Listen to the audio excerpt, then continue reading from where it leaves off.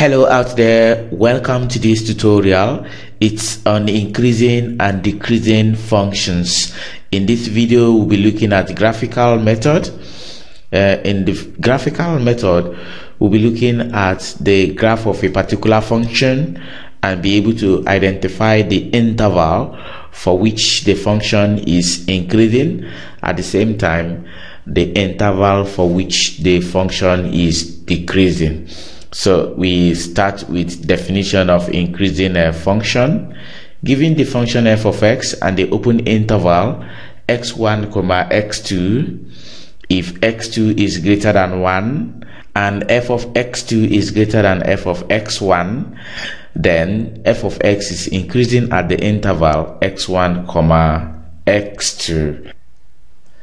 So look at it from this graph. We have to identify the minimum point. This is the minimum point, and we go to the interval here. This x2 is greater than x1. As such, if you start from the smaller interval, the curve here, as it is getting towards x2, the curve is going up, which means the function is increasing at the interval x1 comma x2. So we look at it from here. This is increasing from here, it going up till x2, and since x2 is greater than x1. So that is the graphical demonstration of a increasing function. So we go to decreasing function. Given the function f of x and the open interval x1 comma x2, if x2 is greater than x1 and f of x2 is less than f of x1, then the function f of x is decreasing at the interval x1 comma x2. So looking at it from the graphical point of view, we still identify our minimum point. From here, the minimum value of this interval is x1. If you start from the minimum interval here, if look at it at this point, before we get to x2, the curve is coming down. The curve is coming down, so the function is decreasing as demonstrated here. It is coming down, and since x2 is greater than x1, we said within that interval x1 comma x2, the function is decreasing. Again, that is the graphical demonstration of decreasing function. Now we take some problems. Now starting from problem 1, the graph of the function f of x equal to 4x squared minus 8x minus 21 is given below. Find the range of values of x, that is the open interval, for which the function is a increasing, b decreasing. From the definition of increasing and decreasing function, we have to identify the minimum point, that is the turning point. First identify the turning point, and in this graph the turning point here is a minimum point. So having identified a minimum point, we look at the line of symmetry of the graph. So we are looking at this as the turning point x, which is the minimum interval from 1 to the right.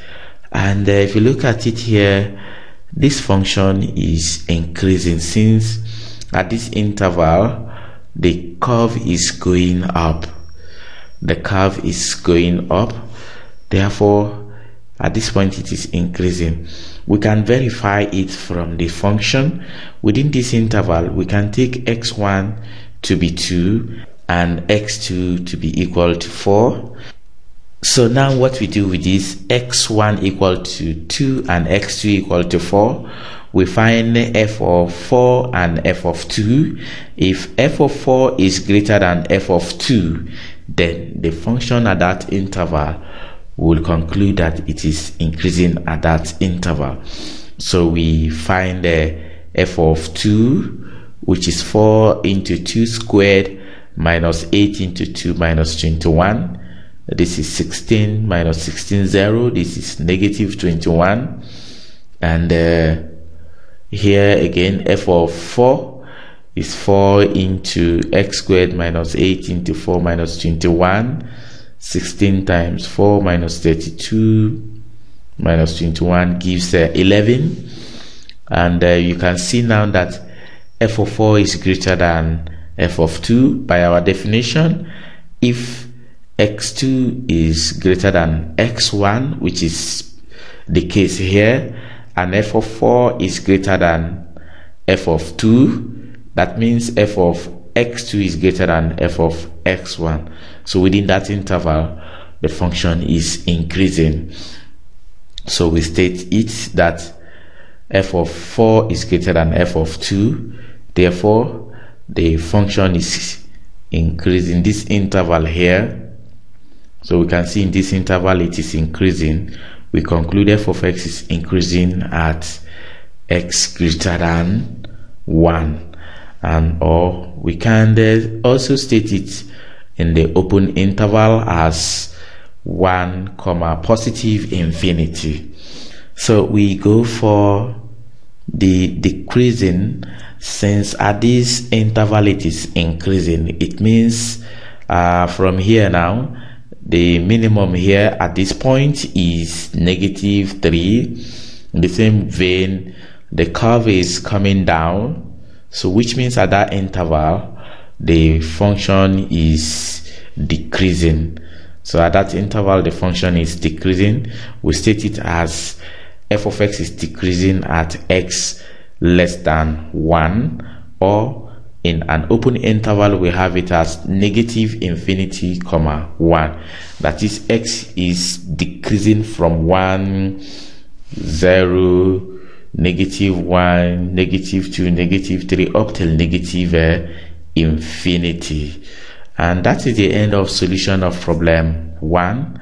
We go to problem 2. For problem 2, the graph of the function f of x is 9 minus x squared is given below. Find the range of values of x, or the open interval, for which the function is a increasing and b decreasing. So we start from problem 2a. We have to identify again the turning point. At this turning point, x is 0, and we look at it to the right and to the left. The domain of this function is the entire real numbers. So in that case, the function, the curve here is continuous. Starting from the curve where x is negative 4, negative 2, the curve is increasing. So we don't need to verify this.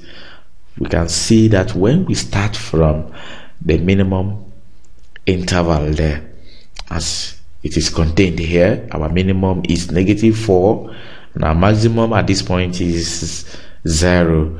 So if you are moving along the curve up till where you get 0, the curve is going up. So at that interval, from this interval here, from 0, negative 1, negative 2, the function is increasing.